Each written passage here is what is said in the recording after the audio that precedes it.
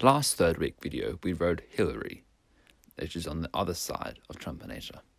This track is also no tribute, but has no significance.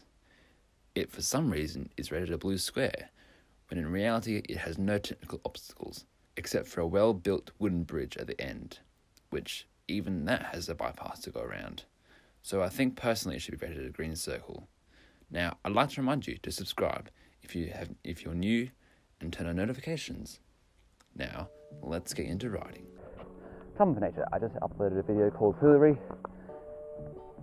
and this is now called Trumpinator. The most ironic of trails. I think people who are creating this trail decided to name after presidents, which is weird. You know, this is a pioneering track. I think it's a blue track.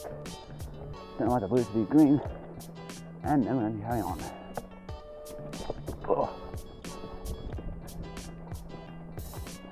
I have nothing to say about this track apart from that you should continue watching the video because it is a really interesting video to watch. Not really, anyway. I'll keep speaking until the video ends. Keep you guys entertained while you watch me ride over some terrain because it seems like a very interesting topic to do. All these trail overview videos are meant to be informative, not to be entertaining.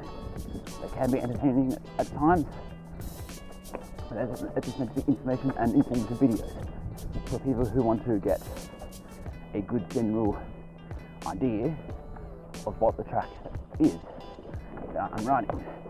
So that if you're wanting to figure out a track and you've never ridden it before and want to know what it looks like, you look up the video, you look up the track on YouTube, and then you see the track, which is going to be what I have uploaded, because in my mind, don't want to be biased, but I probably am being biased if I'm honest. A lot of these videos I'm uploading, the trail overview videos, are the best informative trail videos out there in Orange.